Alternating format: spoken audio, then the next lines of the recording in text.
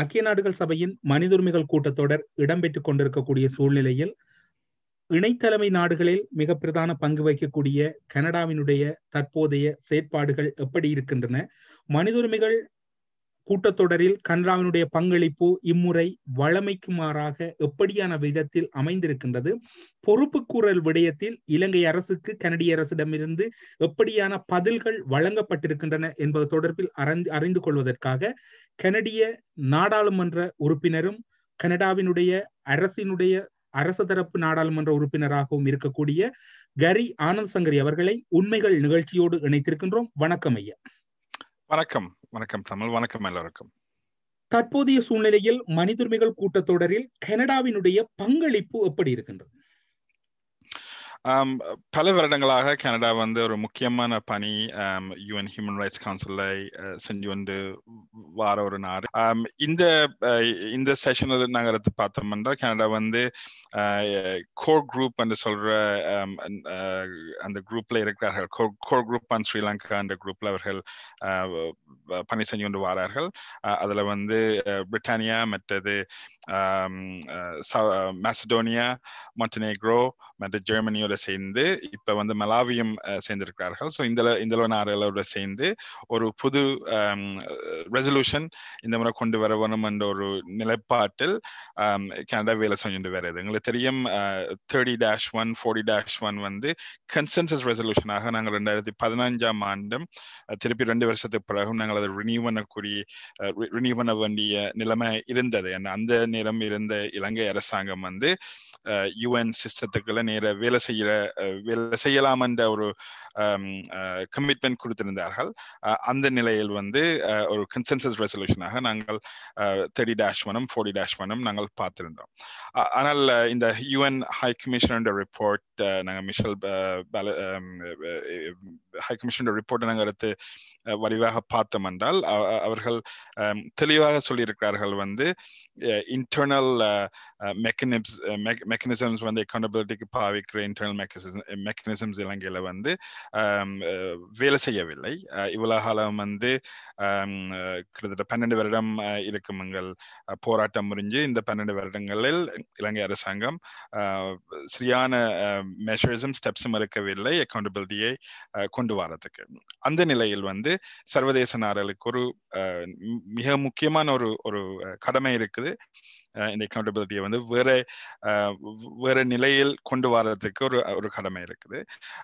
அந்த நிலையில நாங்கள் எடுத்து பார்த்தோம் என்றால் ஹை கமிஷனர் வேண்டுகோள் commissioner for human rights additional resources அவர்களுக்கு தேவைப்படுது, வேற இன்னும் இன்வெஸ்டிகேஷன் செய்யறதுக்கு தேவைகள் இருக்குதுன்னு அவர்கள் கூறியிருந்தார்கள். அதே நேரத்தில் அவர்கள் சொல்லியிருந்தார்கள் சர்வதேச நாடுகள் யூனிவர்சல் ஜூரிஸ்டிக்ஷன் என்ற பிரின்சிபலில் அவர்கள் தேசிய சட்டத்தின் பேச வச்சுக்கொண்டு ஒவ்வொரு மெம்பர் ஸ்டேட்ஸும் அவர்கள் இலங்கையில் நடந்த படுகொலை, war crimes, crimes against humanity இந்த கேஸ்கள் கொண்டு வர வேண்டும் என்று அவர்கள் சொல்லியிருந்தார்கள். அதுக்கு மேலாக சொல்லியிருந்தார்கள் டார்கெட் சாங்ஷன்ஸும் அவர்கள் கொண்டு வர வேணும் என்று. அந்த ஃப்ரேம்வொர்க்ல நாங்கள் எடுத்து பார்த்தோம் என்றால் அதுக்கு மிக முக்கியமாக சொல்லியிருந்தார்கள் இலங்கையை இன்டர்நேஷனல் கிரிமினல் கோர்ட்டுக்கு யுஎன்னும் யுஎன் மெம்பர் ஸ்டேட்ஸும் ரிஃபர் பண்ண வேண்டிய ஆப்ளிகேஷன் இருக்காண்டு கூட அவர்கள் ரிமைண்ட் பண்ணியிருந்தார்கள். அந்த நிலையில் நாங்கள் எடுத்து பார்த்தோம் என்றால் இந்த ரெசல்யூஷன் நாங்கள் ஹை கமிஷனர் ரிப்போர்ட் ஒரு அத்திவிவரமாக வச்சுக்கொண்டு தான் இந்த ரெசல்யூஷன் இந்த முறை வருது. ஆனா இந்த ரெசல்யூஷன் எனக்கு தெரியும் பல விதமா நாங்கள் இதை பார்க்கக்கூடிய சந்தர்ப்பம் இருக்கு. ஆனால் என்ன பொறுத்தவரையிலே நாங்கள் இதை எங்க பார்க்க வேணும் என்றால் 2015ஆம் ஆண்டு UN High Commissioner for Human Rights in the report, OISL report என்று சொல்ற ரிப்போர்ட் 2015ஆம் ஆண்டு UN Human Rights Council அவர்கள் டேபிள் பண்ணியிருந்தார்கள். அதில் தெளிவாக சொல்லியிருந்தார்கள் war crimes and crimes against humanity நடந்திருக்குது, அதுக்கு எவிடன்ஸ் இருக்குது, அதுக்கு பல தமிழ் மக்கள், புலம்பெயர்ந்த மக்கள், மற்றது இலங்கையில் இருந்து கூட பல பேர் அவர்கள் தங்கள் பர்சனல் எக்ஸ்பீரியன்சஸ் அவர்கள் டாக்குமெண்ட் பண்ணி எவிடன்ஸோட கொடுத்திருக்கிறார்கள். இந்த முறை நாங்கள் எடுத்து பார்த்தோம் என்றால் இந்த இப்ப வர ஒப்பந்தம் உண்மையில 2015 இருந்து 15ஆம் ஆண்டு வந்திருக்க வேண்டிய ஒரு ரெசல்யூஷன் தான் என்ற கருத்து. ஆனா அந்த நிலையிலே கொண்டு வர இயலாது என்றால் அப்ப இலங்கை அரசாங்கம் சொல்லி இருக்கிறார்கள், தாங்கள் எங்களோட வேலை செய்யுங்க, நாங்கள் உங்களுக்கு ஏற்ற மாதிரி ஒரு ஹைபிரிட் கோர்ட் நாங்கள் எஸ்டாப்ளிஷ் பண்ணி நாங்கள் அக்கௌண்டபிலிட்டி நாங்கள் இன்டர்னல் மெக்கானிசங்களால நாங்கள் கொண்டு வருவோம். ஆனால் அதே நேரத்தில் ஃபாரின் அண்ட் காமன்வெல்த் ஜட்ஜஸையும் நாங்கள் அதுக்கு பாய்ப்போம். ஆனால் எங்களுக்கு தெரியும் இந்த கடந்த ஆல்மோஸ்ட் 6 years அதுல ஒரு விதமான முயற்சிகளும் இலங்கை அரசாங்கம் இருக்கவில்லை. அந்த நிலையில் உண்மையில இந்த இப்ப இருக்கிற ரெசல்யூஷன் அதுல குறிப்பாக நான் சொல்ல போறது operating paragraph 6 additional collection of information and gathering of additional evidence clear-ஆக இதுல போட்டிருக்கார்கள். இந்த சர்வதேச நீதிமன்றம் பொறிமுறையினை கோருவதற்கு தமிழர் தரப்புக்கு போதுமான நியாயப்பாடுகள் இல்லை, அதற்கான வாய்ப்புகள் இல்லை என்று தாயகத்தில் இருக்கக்கூடிய அரசியல் தலைவர்கள் கூறுகின்றார்கள். நீங்கள் ஒரு சிரேஷ்ட சட்டவாளராக இருந்தவர், அதே போன்று மனித உரிமைகள் ரீதியிலும் உங்களுக்கு இருக்கிற அனுபவத்தின் அடிப்படையில் இந்த அதாவது சர்வதேச குற்றவியல் நீதிமன்றத்தை நீங்கள் எப்படி பார்க்கிறீர்கள்? என்ன பொறுத்தவரையில் ஐசிசி என்று சொல்ற அமைப்பு மிகவும் ஒரு முக்கியமான ஒரு ஆர்கனைசேஷன். அவர்களுக்கு நிச்சயமாக அவர்கள் ஒரு இப்படிப்பட்ட விடயங்கள், குறிப்பாக இலங்கையில் நடந்த war crimes against humanity and genocide investigate பண்ண வேண்டிய கடமை அவர்களுக்கு இருக்குது. ஆனால் எங்களுக்கு தெரியும் ஐசிசிக்கு ரிஃபர் பண்றது ஈஸியாக செய்ய போறதுன்னு நாங்கள் சொல்லலாம். இதுக்கு பல வித்தியாசமான வழிகள் இருக்குது. ஆனால் எங்களுக்கு தெரியும் ஐசிசி பொறுத்தவரையில் இப்ப அந்த ரிஃபரல் உண்மையில பிராக்டிகலி இம்பாசிபிள். ஏனென்றால் நாங்கள் UN செக்யூரிட்டி கவுன்சில் எடுத்து பார்த்தோம்னா 5 நாடுகளுக்கு வீட்டோ இருக்குது. அதுல குறிப்பாக ரஷ்யா அண்ட் சைனா என்ன நாங்கள் முயற்சி எடுத்தாலும் அவர்கள் பிளாக் பண்ணுவார்கள் என்று நான் நம்புறேன். அதே நேரத்தில் வேற இன்டர்நேஷனல் கோர்ட் ஆஃப் ஜஸ்டிஸ் இருக்குது, மற்றது IIM மெக்கானிசம். நீங்க சொன்ன மாதிரி நாங்கள் வேற நிலையில நாங்கள் பார்த்துருக்கிறோம், மயன்மார் மாதிரி நிலையில நாங்கள் அதை பார்த்துருக்கிறோம். ஆனால் இதுல ஒன்றும் இந்த IIM குறிப்பாக சொல்ல போனால் அது ஆக்சுவலி ஒரு ப்ராசிக்யூட்டோரியல் ஃபங்க்ஷன் அவர்களுக்கு இல்லை. அதாவது ஒரு ஆள் குற்றம் செஞ்ச ஒரு ஆளை ஒரு கோர்ட்ல கொண்டு போய் அவர்களுக்கு எதிராக கேஸ் கொண்டு வரக்கூடிய மாதிரி நாங்கள் அதை பார்க்கவில்லை இவ்வளவு காலத்துல. நாங்கள் யூனிவர்சல் ஜூரிஸ்டிக்ஷன் எடுத்து பார்த்தோம் என்றால் அதுல சில முன்னேற்றங்கள் இருக்குது. நாங்கள் சில நாடுகள் அந்த யூனிவர்சல் ஜூரிஸ்டிக்ஷன் அவர்கள் எக்ஸசைஸ் பண்ணியிருக்கிறார்கள்.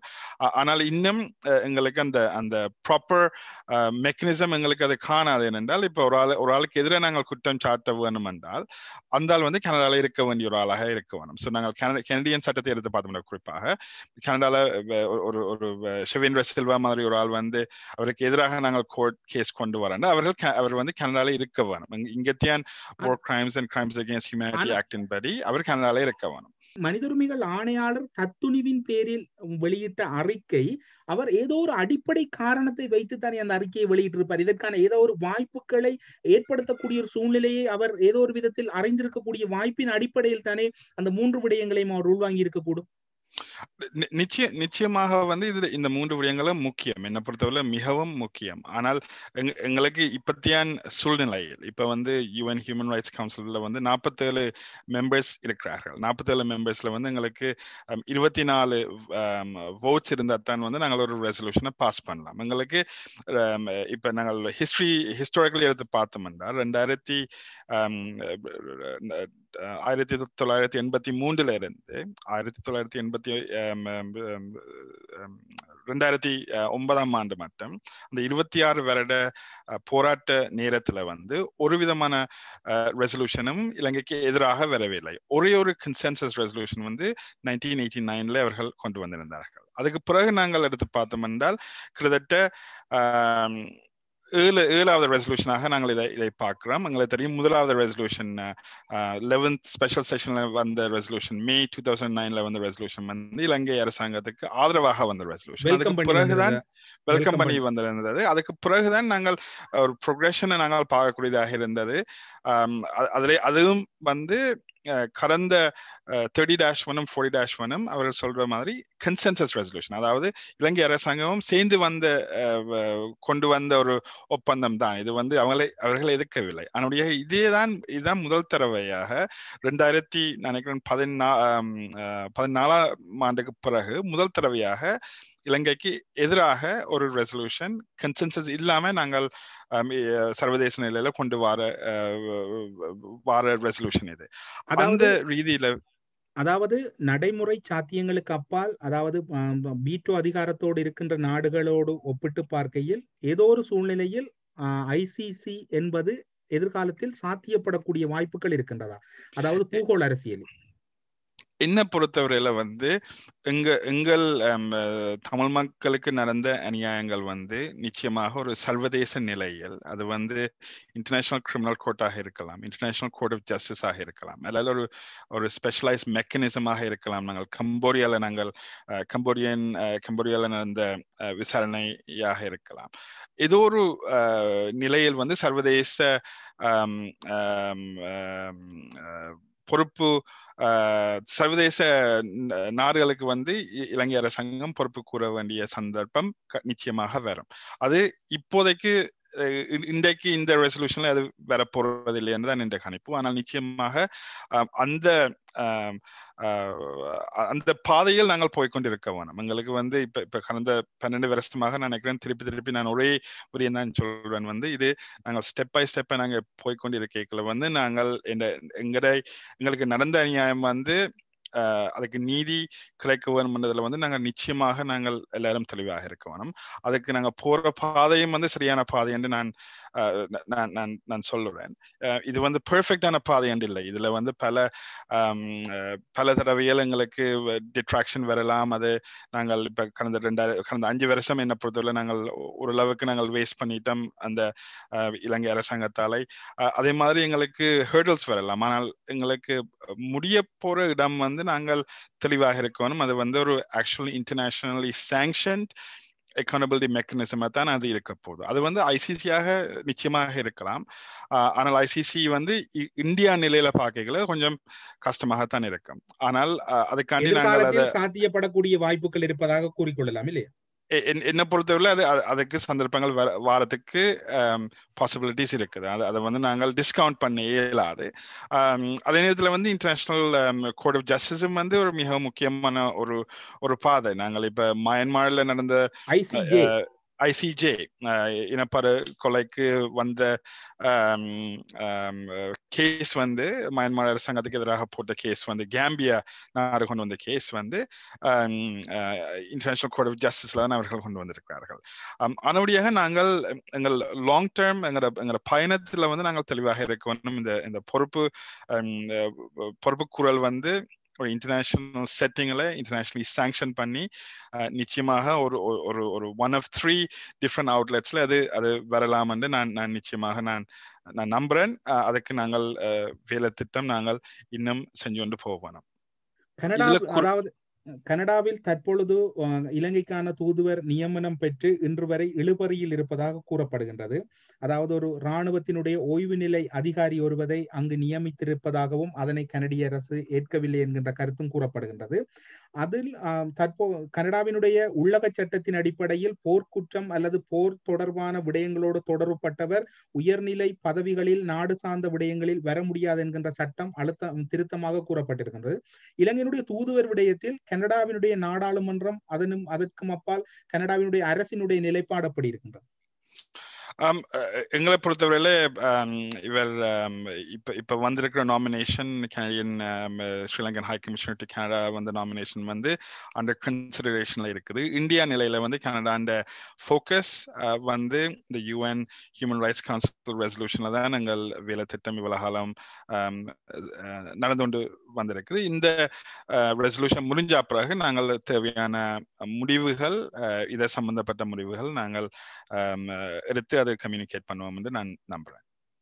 இந்த காலப்பகுதியில் மனித உரிமைகள் சபையினால் இந்த பிரேரணை நிறைவேற்றப்படுகின்ற பட்சத்தில் கனடிய அரசினுடைய கண்காணிப்பு அல்லது இது தொடர்பிலான முழுமையான அறிக்கை சமர்ப்பிக்கின்ற விடயத்தில் கனடிய நாட்டினுடைய பங்களிப்பு எவ்வகையில் இருக்க போகின்றது?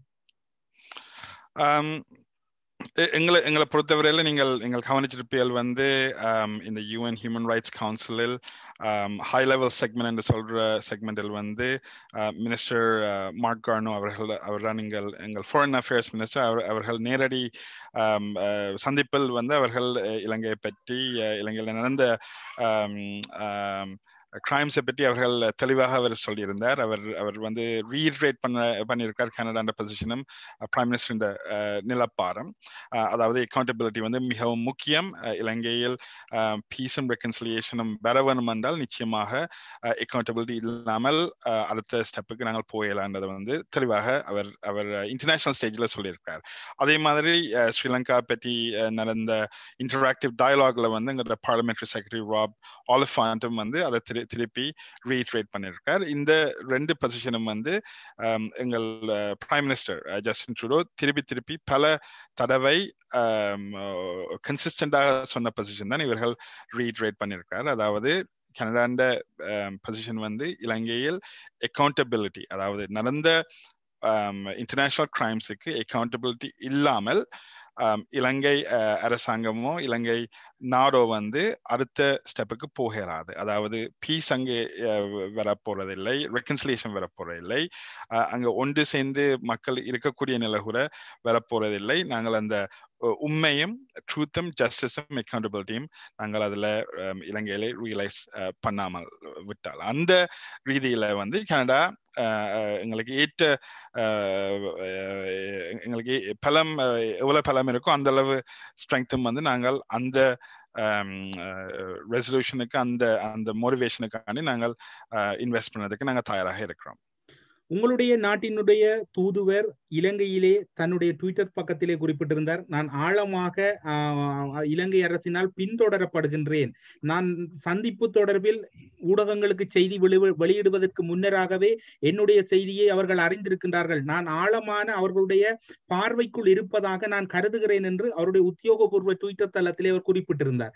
இலங்கையில் இருக்கக்கூடிய மக்கள் சிவில் சமூக பிரதிநிதிகளுக்கும் இதே விதமான அழுத்தமும் அவர்கள் மீதான ஒரு விதமான அழுத்தத்தோடு கூடிய மிரட்டல்களும் தொடர்கிறது. உங்களுடைய நாட்டின் தூதுவருக்கே அங்கு இந்த நிலைமை என்றால் அங்கு இருக்கக்கூடிய சிவில் சமூகத்தினுடைய நிலைமையை நீங்கள் ஒரு மனித உரிமைகள் ஆர்வலராக எப்படி பார்க்கிறீர்கள்? இந்த உங்களுடைய நாட்டு தூதுவருடைய அந்த செய்திக்கு எதிர்வினையாற்றியதா கனடிய அரசு? நீங்கள் சொல்ற நீங்க கேட்கிற கேள்வியிலேயே வந்து பதில் இருக்குது தமிழ். நான் அதுக்கு மேலாக என்னுடைய வினா என்னவென்று சொன்னால், இந்த விடயம் தொடர்பில் கனடிய அரசினுடைய நிலைப்பாடு இன்று வரைக்கும் வெளியாகவில்லை. அது தொடர்பில் கனடிய அரசு உத்தியோகபூர்வமா ஏதாவது தகவலை இலங்கை அரசோடு பரிமாறி இருக்கின்றது?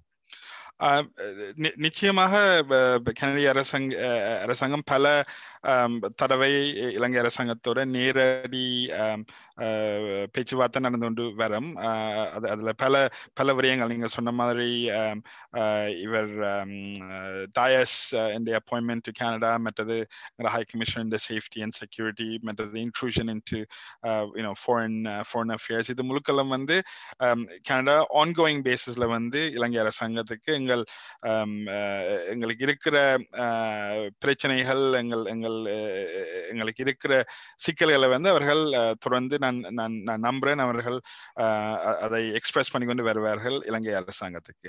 ஆனால் இந்த நிலையில் தமிழ் இந்த கடந்த நினைக்கிறேன் ஒரு 4 கிழமை நாங்கள் எடுத்து பார்த்தோம் என்றால் எங்களுக்கு ஒரே ஒரு முக்கியமான விடயம் தான் எங்களுக்கு இப்ப இருக்குது. அது வந்து அதாவது யூஎன் ஹியூமன் ரைட்ஸ் கவுன்சில் வர ரெசல்யூஷன் தான் எங்களோட சிங்குலர் ஃபோக்கஸாக இருக்குது. ஸோ பப்ளிக்லி என்ன நாங்கள் கமெண்ட் பண்ணாலும் வந்து யூஎன் ஹியூமன் ரைட்ஸ் கவுன்சில் சம்பந்தப்பட்ட ரெசல்யூஷனை பற்றி தான் அவர்கள் ஃபோக்கஸ் பண்ணுவார்களுடைய அடிஷனல் வேறு நடக்கிற இதில் பற்றி அவர்கள் ஆன்கோயிங் காமெண்டரி கொடுக்க போற இல்லை, அதாவது பப்ளிக்லி கொடுக்க போற இல்லை. ஆனால் நிச்சயமாக பிரைவேட்லி இப்படிப்பட்ட கன்சர்ன்ஸை வந்து தொடர்ந்து அவர்கள் இலங்கை அரசாங்கத்துக்கு சொல்லிக் கொண்டு வருவார்கள் என்று நான் நம்புறேன். அதே மாதிரி ஜெனீவாலையும் அவர்கள் அந்த கம்யூனிகேஷன் இருக்கும், ஆர்வாலையும் இருக்கும், மற்றது நியூயார்க்லையும் அவர்கள் எங்களுடைய எம்பாசிடர் ரேக்களால நியூயார்க்லையும் அவர்கள் இந்த விடயங்கள் அங்கத்தியன் ஹை கமிஷனருக்கு சொல்வார்கள் என்று நான் நம்புறேன். தற்போது நான் நினைக்கின்றேன் ஐக்கிய நாடுகள் மனித உரிமைகள் சபையினுடைய அந்த திட்ட வரைவு நிறைவேற்றப்பட்ட பின்னர் உங்களுடைய மீண்டும் ஒரு செவியினை எடுக்கலாம் என்று. என்னென்னு சொன்னால் முழுமையான பார்வையும் அதை நோக்கி இருப்பதனால் கனடிய அரசினுடைய எதிர்கால திட்டங்களோ அல்லது இலங்கை தொடர்பான நிலைப்பாடுகளோ அதன் பின்னர் நாங்கள் அறிந்து கொள்ளக்கூடிய வாய்ப்பு இருக்கும் என்று நம்புகின்றேன். மிகவும் பெருமதியான நேரத்தில் உண்மைகள் நிகழ்ச்சியோடு கலந்து கொண்டு உங்களுடைய கருத்துக்களை பகிர்ந்து கொண்டமைக்காக சிறப்பு நன்றிகளோடு உங்களிடமிருந்து விடைபெற்றுக் கொள்கிறேன். நன்றி, வணக்கம். நன்றி தமிழ், எல்லோருக்கும் நன்றி.